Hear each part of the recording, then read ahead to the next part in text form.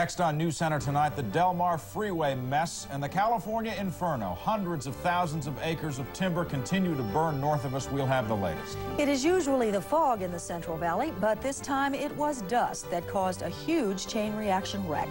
And we'll hear the latest on the man who pointed a gun at a television reporter on the air. I'm Dennis Morgino with Cathy Clark. News Center tonight is next. 39 Alive, KCST TV, San Diego.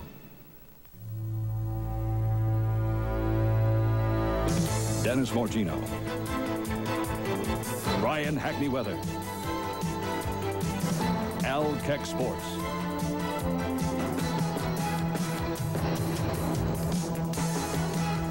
News Center 39 tonight. Good evening. It's not getting better, it's getting worse. That's the assessment of fire officials in California tonight as hundreds of thousands of acres of forest land continue to burn. The numbers are certainly worse. Lightning has caused some 1,300 fires now, charring more than 334,000 acres in California alone. This is the biggest one, more than 100,000 acres near Yosemite National Park. Thousands of firefighters from all over the country are working round the clock. It is hot, tedious, and not immediately rewarding. Yes, it gets frustrating at times. You just sit there and you do a lot of work for a few hours, and it all just goes up in smoke in no time at all. You hope like mad that you're going to hold that line, but I don't think we've ever had a traditional fire line. We're busy saving a couple of houses down the road, and the fire jumped through the road and just blocked us off. You know, we didn't have nowhere to go. The number of evacuations is now in the tens of thousands. 32 homes have been destroyed, many more threatened. 52 people have been injured so far, and one firefighter has been killed. All the fires the result of summer lightning. For 7 hours tonight, Interstate 5 near Del Mar has resembled a parking lot, and it still is in the southbound lanes. Thousands of commuters are just getting home from work now because of a 50-pound bag of iron oxide. The bag apparently fell from a truck about 4 o'clock. It broke open, its yellow contents smeared over the southbound lanes near Carmel Valley Road. Officials thought the health risks were serious enough they closed the freeway in both directions for the cleanup. But the cleanup truck couldn't get there for 2 hours because of the traffic, even with a police escort. The traffic was diverted onto Pacific Coast Highway, and that, of course, couldn't handle it, including the racetrack crowd getting out. Northbound lanes were reopened about 8 o'clock tonight. That is going smoothly. But the southbound lanes are still closed, and warnings are going out to people they should try to get to Interstate 15 to go south any way they can. The Highway Patrol got hundreds of calls tonight from worried family members whose North County commuters could not get to their homes south of Del Mar. They are 3, 4, 5, and 6 hours late. Tonight, officials say the health risks only are to those sensitive to the iron oxide. They should see their doctors. As for anyone who drove through the stuff, wash your car. The iron oxide promotes a lot of rust. Last night, Interstate 5 near Bakersfield had its share of problems, only more deadly. Sudden dust storms obliterated visibility. 33 cars piled up in 2 separate accidents. 1 person died, another 22 people were seriously hurt. Those accidents as well caused detours in both directions for 3 hours. Disappointment, frustration, outrage. Those are the feelings tonight of parents and students of the Grossmont Union High School District. Tonight, the school board would not change its mind about cutting. All the questions that I want to know the answers to. San Diego, I thank you for watching the Oprah Winfrey Show. We hope you've enjoyed tonight's movie. Join us again next week when the NFL season begins officially on ABC Monday Night Football, followed by the premiere of the Chargers Report at 9. That's next Monday night here on 10.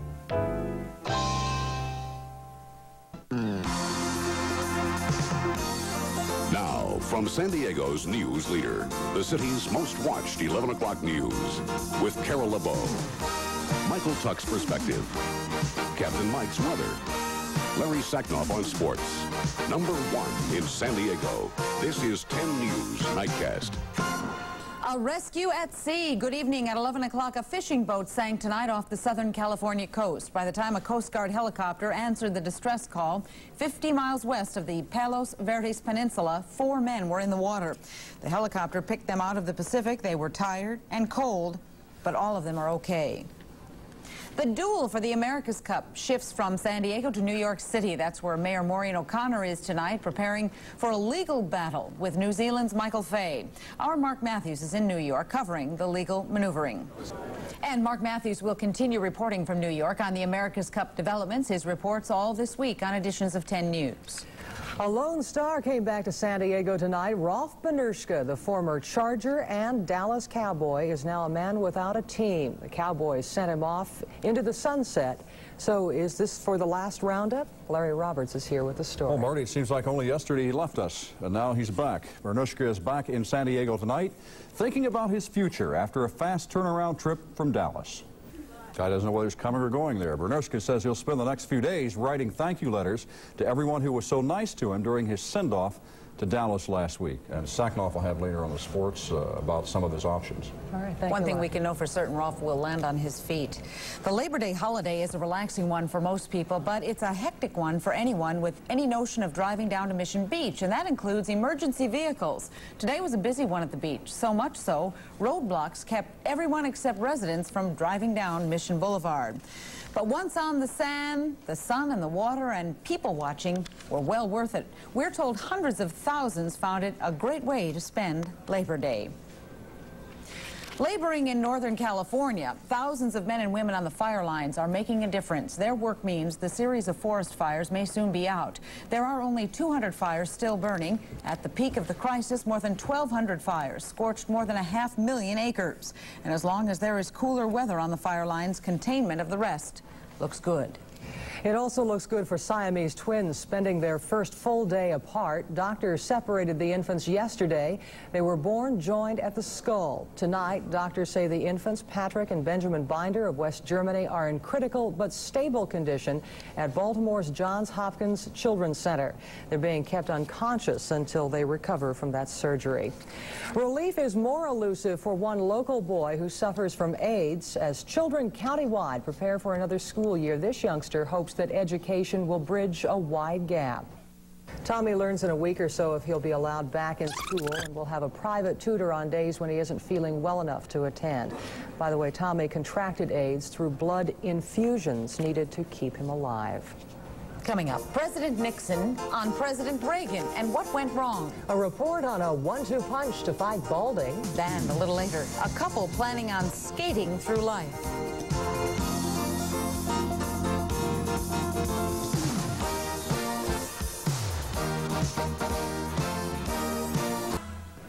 A man who helped build the Berlin Wall has made an historic trip across it. Communist Party chief Erich Honecker became the first East German head of state to set foot in West Germany since the country was divided. Honecker met with West German Chancellor Helmut Kohl in Bonn. Demonstrators chanted for Honecker to tear down the wall and end his shoot-to-kill orders for those trying to escape East Berlin. Elsewhere worldwide, a West German engineer is back on his home soil tonight for the first time since he was kidnapped by Muslims in Beirut. Alfred Schmidt was released this morning 8 months after his capture. The West German government says it didn't make any deals with Schmidt's kidnappers. There was speculation the Germans might vow to pressure to free one of the suspects in the hijacking of a TWA airliner in 1985. Jesse Jackson's off and running for president. Just hours after Jackson announced he would be in the race, he was out in Brooklyn, stumping for supporters. Meanwhile, former President Richard Nixon is criticizing the way President Reagan handled the Iran-Contra affair. Nixon says the president's strategist made a mistake by portraying Mr. Reagan as a forgetful, fumbling, detached leader. Nixon says it would have been far better for Mr. Reagan to admit he was guilty of selling arms to Iran than to claim he was not guilty by reason of incompetence. Nixon says the weapons sale has eroded Arab confidence in the United States. A 1-2 punch in the battle against baldness. Dr. Michael Resnick reports that the latest weapon is a double-edged sword. Tax troubles are threatening to leave ailing big band leader Woody Herman out in the cold. Herman could be evicted from his Hollywood home by the Internal Revenue Service tomorrow. The IRS is trying to collect the $1.5 million Herman reportedly owes in back taxes. Herman's daughter blames her father's tax problems on his former manager's gambling habit. On the other side of the entertainer coin is comedian Bill Cosby, the world's highest paid performer, earning at least $84 million this year and last. Following Cosby is Sylvester Stallone and rock star Bruce Springsteen.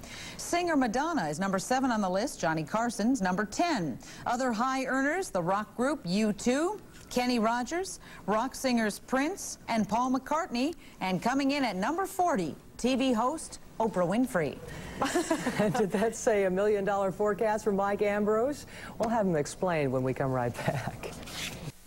You know, usually we feel real good about introducing Captain Mike and the weather forecast, but Marty and I are really steamed, Ambrose. What's this $1 million a year stuff? Yeah. We tried to, frankly, I've been trying to keep that a secret from the management. Yeah, I'm tapped into the computer. Right, you can't buy into that sympathy appeal. Wouldn't that be nice, though, to make $1 million a year? Oh, yeah.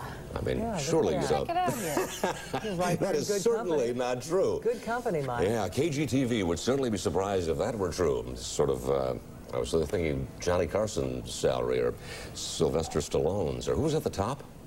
The very top was... Bill Cosby. Bill Cosby. 84 mil. 84 mil a year. Well, I'll tell you what. It's the end of Labor Day. Labor Day unofficially ends summer, but summer officially ends and fall begins on the 23rd of this month at 6:45 in the morning. Not exactly a convenient time. In case you haven't noticed, we have a full moon tonight. It is certainly good to see you. Let's use our Channel 10 Nightcast Thrill Cam and go out of the roof. There we go. Rather dramatically by the KGTV sign, huh? This lifeless orb is roughly 250,000 miles away from San Diego. And if you're feeling a little weird, this could be the reason. Now let's forecast tomorrow for various nightcast cities. That's right. That's it. Atlantic City, Dallas, Fort Worth, going to be cloudy. Miami's going to have rain. Orlando, still rain. Las Vegas going to be fair over there. Seattle, fair skies. Chicago, cloudy. And Honolulu is going to be fair at 90. Let's get nightcast current as we lower the velvet curtain here on Labor Day. 68 degrees, humidity 87%, full moon tonight, ocean water temperature, sunrise and sunset. For Tuesday, back to work, 6:27 and 7:05. It was a wonderful, just a wonderful, wonderful Labor Day weekend. If you're a visitor to San Diego, welcome. We certainly hope you enjoyed it. We'll talk about San Diego. Most interesting thing on the map, that's a little tropical disturbance here that is bringing awesome amounts of rain to the Carolinas. For San Diego, I suppose we have fair skies right now. We'll see an increase by tomorrow night of the onshore flow of the clouds and the fog. Will be right along the coastline here, possibly over to the mountain slopes by later on in the week. And we'll also see some high clouds floating around San Diego, Hawaii fair. Let's give you some Labor Day temperatures around San Diego County. All the way from Alpine, very long thermometer, Borrego 109 in the deserts, Campo from 90 to 40. Coronado, Del Mar, El Cajon, Escondido. Let's go on to the next page. Fallbrook, Imperial Beach, Julian up in the mountains, Oceanside on the coast, Point Loma, Santee, and Lindbergh 80 to 60.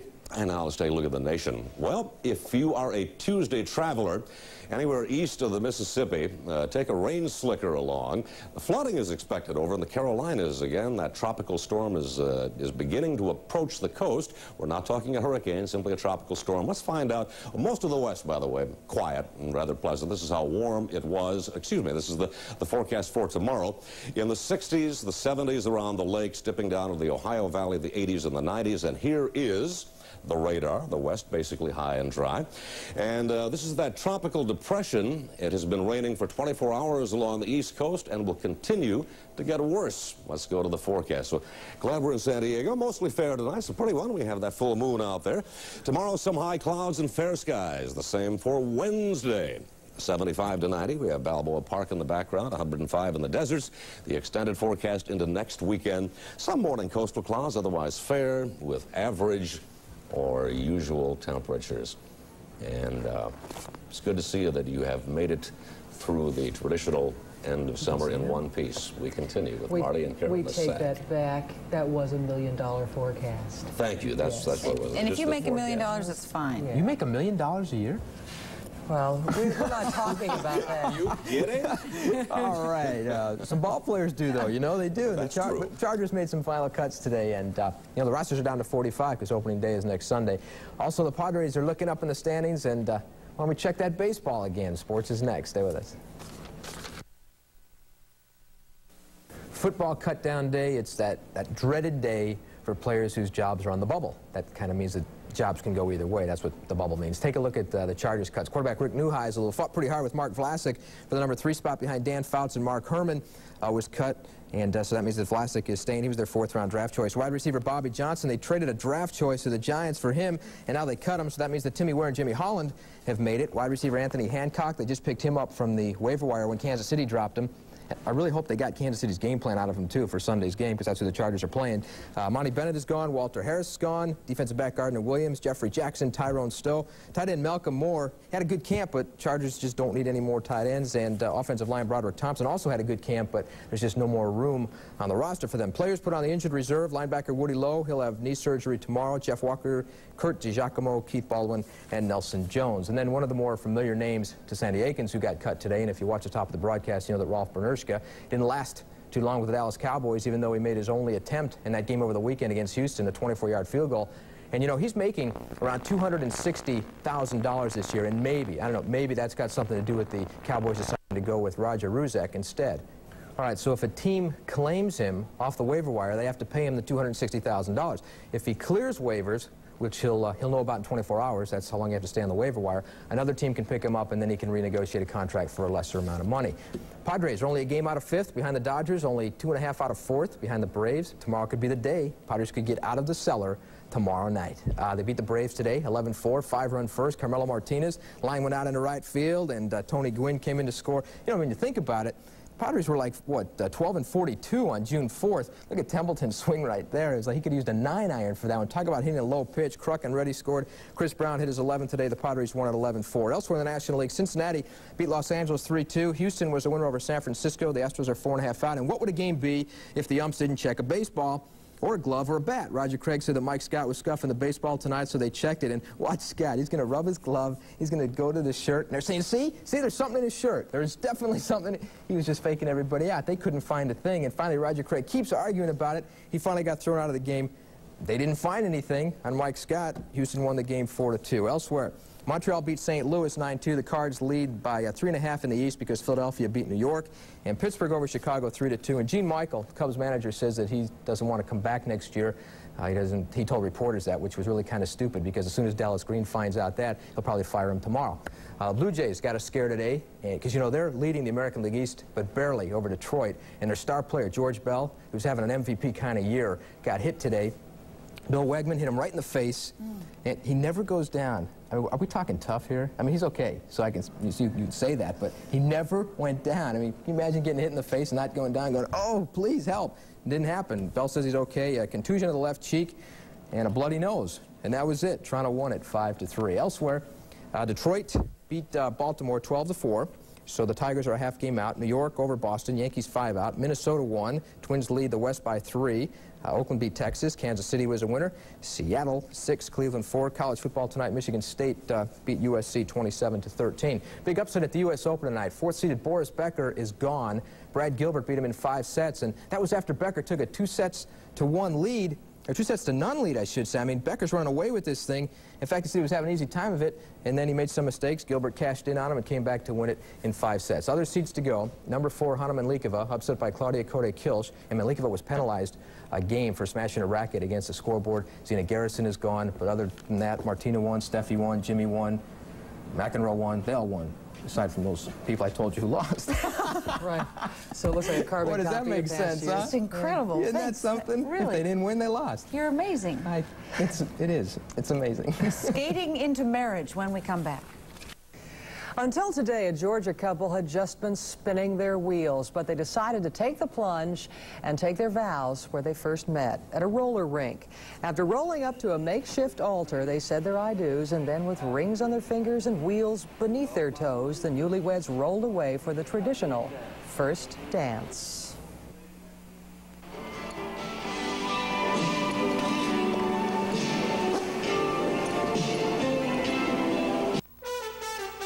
Misdiagnosed is retarded tomorrow at 10 on Sally.